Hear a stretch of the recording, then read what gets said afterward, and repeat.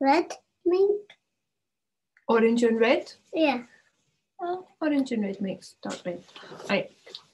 What's it called? The Smeds and the Smoos, right? The Smeds are red, the Smoos are blue. Okay? No, it's a I don't know how you did.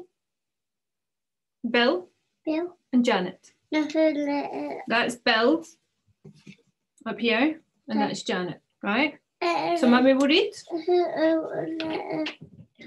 Dobby and Dark green. We'll come to the dark green one in a minute, right? Listen up. We'll come to the dark green one, okay? By a libular lake on a far-off planet, there lived a young Smed, and her name was Janet. Not far away on a humpooty hill, there lived a young Smoo by the name of Bill. Janet, like all the Smeds, was red, and this is what her grandfather said. Never, never play with the Smoos. They sleep in holes, they wear strange shoes. They jump about like kangaroos. Never, never play with the Smoos. Bill, like the other Smoos, was blue, and these were the words of Grandmother Smoo.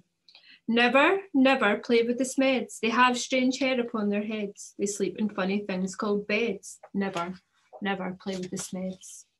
The Smeds on their lake like nothing better than splashing about, getting wetter and wetter. But Janet grew bored with this watery play, and early one morning she tiptoed away. The Smoos jumped about on their humpooty hill. They bounced up and down it and never stood still. But Bill was beginning to think this is boring. So early one morning, he set off exploring.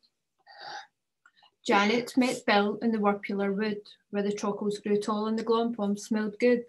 The two rubbed antennae and played all day long. She told him a story and he sang her a song. Then they climbed to the top of a gerberry coot and nibbled its juicy and jellyful fruit. What colour is the gerberry coot? Pink. Pink, good girl. Well, till who should disturb them but Grandfather Smed, shaking his fist as angrily he said, never, never play with a Smoo. They're such a nasty shade of blue. For the 100th time I say to you, never, never play with a Smoo. Grandmother Smoo was close behind, and this is how she spoke her mind. Never, never play with a Smed. They're such a dreadful shade of red. I'll say again what I've always said. Never, never play with a Smed. Years went by on the far-off planet. Janet missed Bill and Bill missed Janet, but off they crept whenever they could to sing and play in the Wurpular Wood. The two of them grew and decided to wed, but what do you think their grandparents said? Never, never marry a Smoo. They're a beastly bunch, they're a crazy crew. They drink black tea, they eat green stew. Never, never marry a Smoo. Never, never marry a Smed. My dearest child, are you off your head? They drink pink milk, they eat brown bread. Never, never marry a Smed. Janet and Bill stole out that night, while their families slept and the screen shone bright. They clambered into the Smed's red rocket. Grandfather Smed had forgotten to lock it. Bill pressed the button and Janet stared. When their families woke, they had both disappeared. The Smed said, your Bill must have stolen our Janet and taken her off to a distant planet. The Smoo said, it's Janet who's stolen our Bill and lured him away from the humpooty hill. The Smoos climbed into their rocket of blue and they said to the Smeds, you had better come too.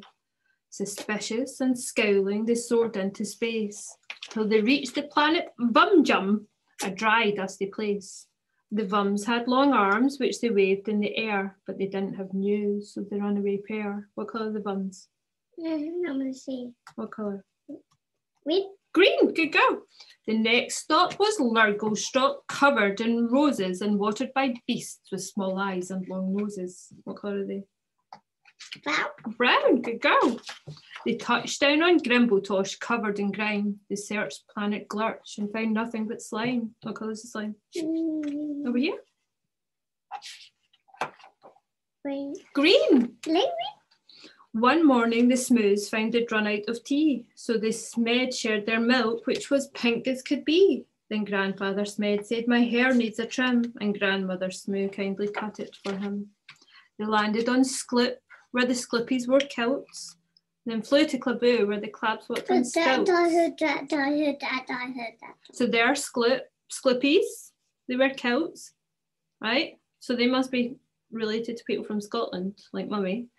And then the Clabs walked on stilts, and they're from Claboo. They searched all year long, and they searched longer still, but they couldn't find Janet, and they didn't find Bill. "Alas," said the Smoos, and the Smeds said, "Alack, we've failed in our quest, we had better turn back." So they turned and flew home to their very own planet, and far down below them they saw Bill and Janet. The rocket touched down, and they ran to the wood where the chocolates grew tall and the glompoms smelled good. And there in a glade by the rocket of red were the runaway Smoo and the runaway Smed.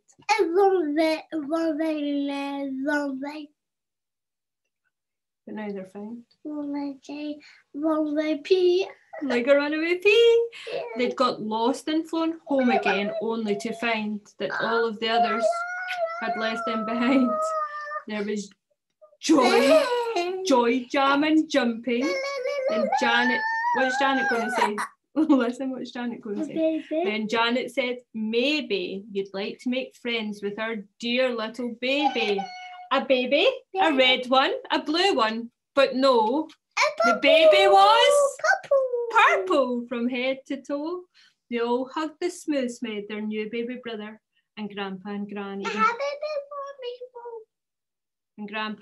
even hugged one another. They laughed and they splashed and they danced with delight, and they played with that baby from morning till night.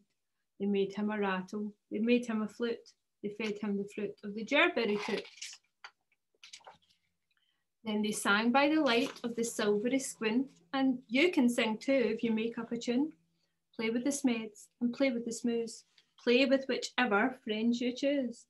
Then close your eyes, and while you snooze, dream of the Smeds, dream of the Smoos. The end. Okay, thank you. Listening to our story. It's the Smeds and the Smoos. Bye. Bye. Bye.